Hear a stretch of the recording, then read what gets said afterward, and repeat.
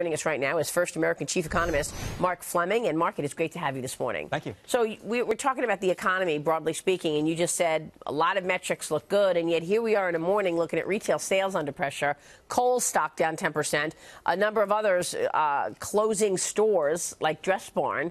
Is there a bifurcation going on in this economy? Is the consumer a weak spot? I don't think so. In broadly speaking, the consumer's consuming as much as they ever had before.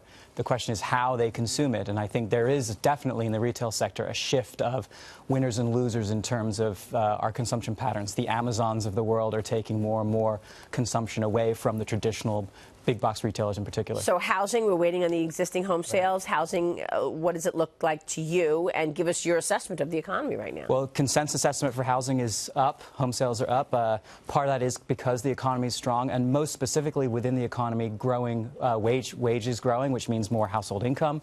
You get the rate benefit, which is amazing in terms of purchasing power for housing. And so we see a lot of demand out there because rates are low and incomes are up. Talk more about that, because mortgage rates have come down, especially in the last couple months. And we saw existing home sales and new home sales really get hit hard in the fourth quarter after the Fed raised rates for the fourth time this year. And since then, they've been on pause. We've had a little bit of a hiccup in the market here, and rates have come down with this trade tension. Are we out of the woods in the housing market? The consumer's feeling good? Maybe not out of the woods, but you have to remember in the housing market, existing home sales is the vast majority of homes that come to market for sale. That means there's a consumer already in the home with a low mortgage rate. When rates rose, there's a rate lock-in effect. It will cost me more to, move. And so we see tenure rising, saw people staying put. What's happening now this spring is because rates have come back down almost to those historic lows, that rate lock-in effect's not really there, and so people are jumping in and moving. How is new home construction coming along? My family's in the real estate business, and my dad always used to say, if you want to know how the economy's doing, look at how many new rooftops are going up. How's that coming along? We're definitely underbuilding. We have underbuilt for the last decade since the end of the recession, to the tunes of millions of homes. So the bigger, broader problem in the housing market today isn't what's happening in terms of sales today or tomorrow.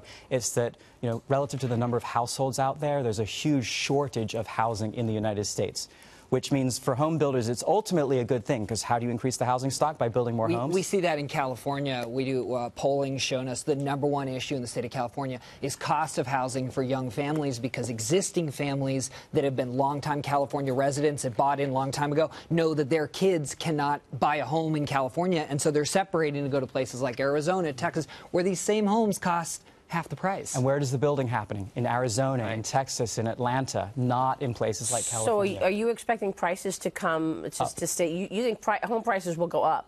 All of this demand that's coming into the market today, a relatively housing stock shortage.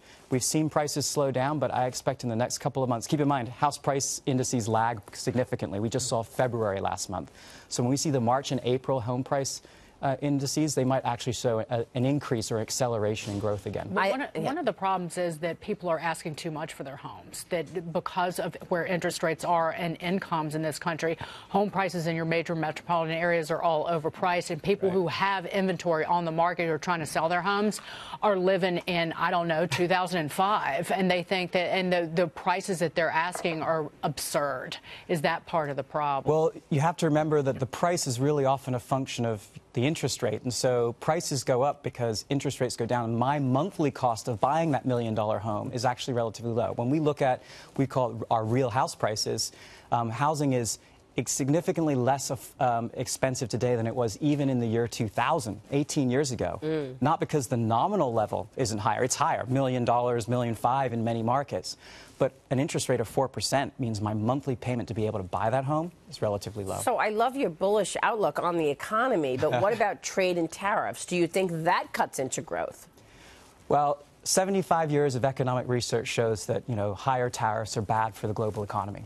And so, I think that definitely is something the OECD actually just came out today and reduced their global growth estimates. I feel like there's a but coming.